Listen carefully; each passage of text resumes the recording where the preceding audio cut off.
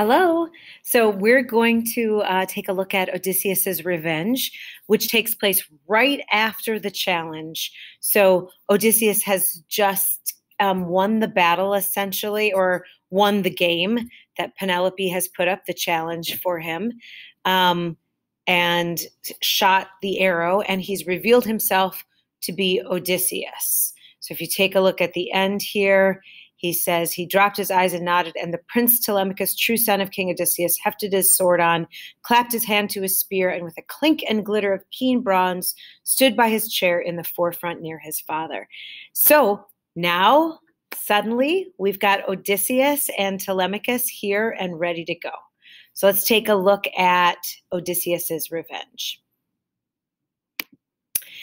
Now, shrugging off his rags, the wiliest fighter of the islands leapt and stood on the broad doorsill, his own bow in his hand. He poured out at his feet a rain of arrows from the quiver and spoke to the crowd. "So much for that. Your clean-cut game is over. Now watch me hit a target that no man has hit before. If I can make this shot, help me, Apollo." He drew his fist, the cruel head of an arrow, for Antinous, just as the young man leaned to lift his beautiful drinking cup, embossed, two-handled, and golden. The cup was in his fingers, the wine was even at his lips.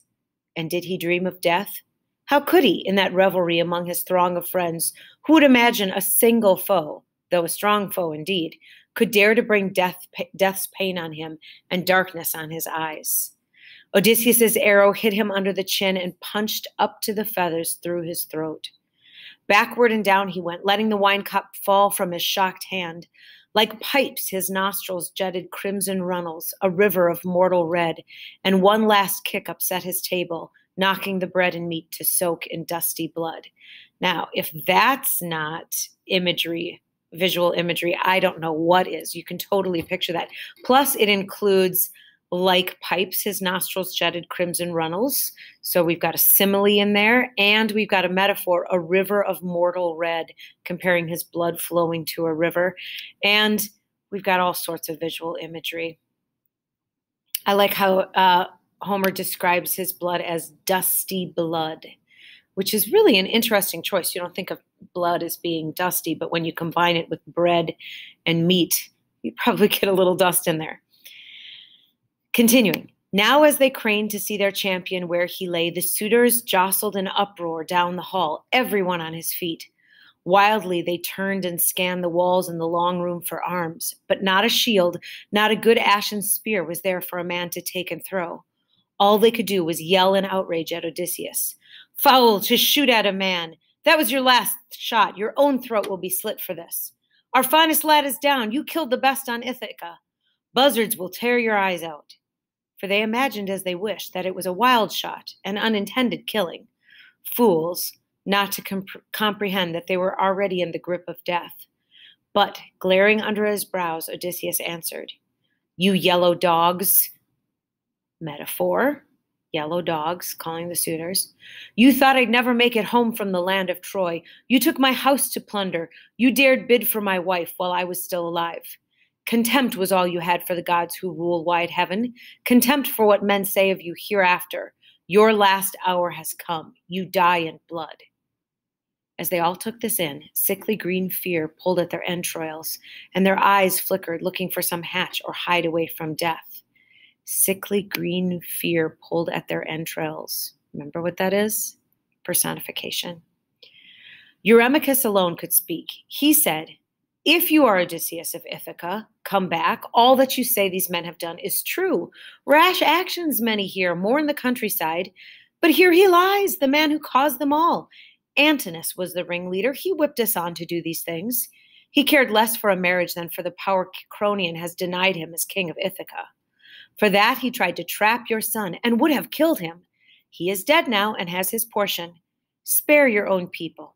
As for ourselves, we'll make restitution of wine and meat consumed, and add each one a tithe of 20 oxen with gifts of bronze and gold to warm your heart. Meanwhile, we cannot blame you for your anger." So let's look at what Antinous says here, or Eurymachus says here. So Eurymachus says here that basically, don't blame us. Antinous was the ringleader. He did everything And we are not blameless, but we are, the ringleader is dead and has his portion. So he promises that each man will give a tithe of 20 oxen with gifts of bronze and gold to warm Odysseus's heart. So he basically says, we'll give you lots of stuff if you leave us alone. Odysseus glowered under his black brows and said, not for the whole treasure of your fathers, all you enjoy, lands, flocks, or any gold put up by others, would I hold my hand. There will be killing till the score is paid. You force yourselves upon this house. Fight your way out, or run for it if you think you'll escape death. I doubt one man of you skins by. They felt their knees fail and their hearts, but heard Eurymachus for the last time rallying. Friends, he said, this man is implacable. That means he is immovable. You cannot change his mind. Now that he's got his hands on bow and quiver, he'll shoot from the big doorstone there until he kills us to the last man.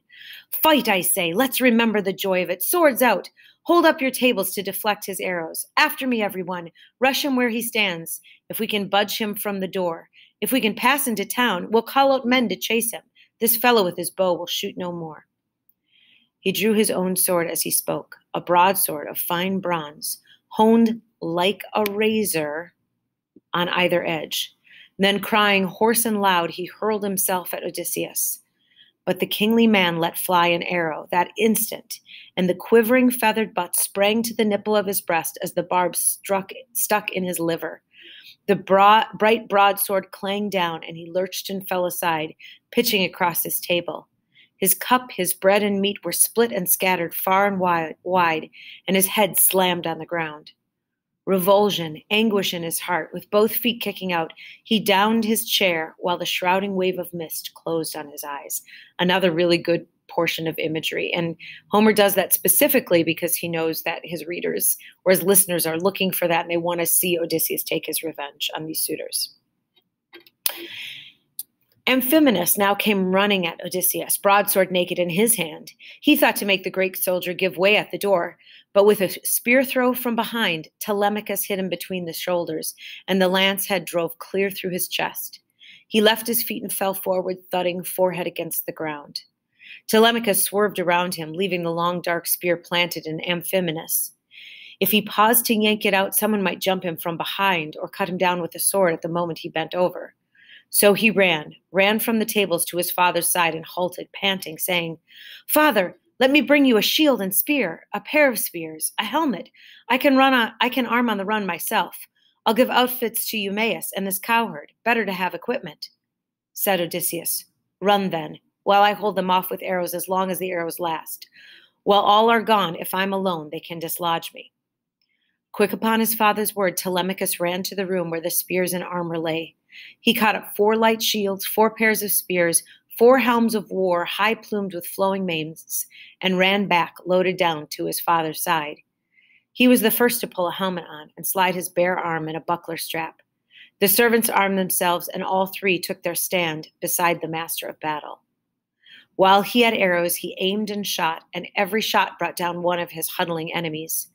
But when all barbs had flown from the bowman's fist, he leaned his bow in the bright entryway beside the door, and armed, a 4-ply shield hard on his shoulder and a crested helm, horse-tailed, nodded stormy upon his head, and then took his tough and bronze-shod spears.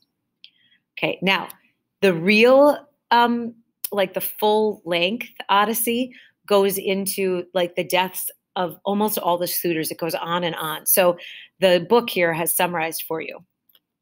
Aided by Athena, Odysseus, Telemachus, Eumaeus, and other faithful herdsmen kill all the suitors. So it's not just Odysseus and Telemachus. Athena is there, and Eumaeus, that's the, goat herd, basically, and then other shepherds and things like that that are friends of Eumaeus are there all killing the suitors. And Odysseus looked around him, narrow-eyed, for any others who had lain hidden while death's black fury passed. Personification, right? In blood and dust, he saw that crowd all fallen, many and many slain. Okay, now we've got a really good example of Homeric metaphor.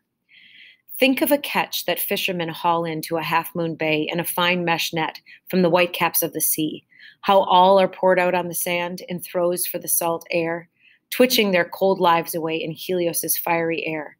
So lay the suitors, heaped on one another. And that's the end of that story. So I got a lot of good language things going on here, a lot of imagery, personification, simile, metaphor. Also, you want to think about what theme do we see from that collection of themes happening here in this story. We will talk more about the ending of the Odyssey in class tomorrow.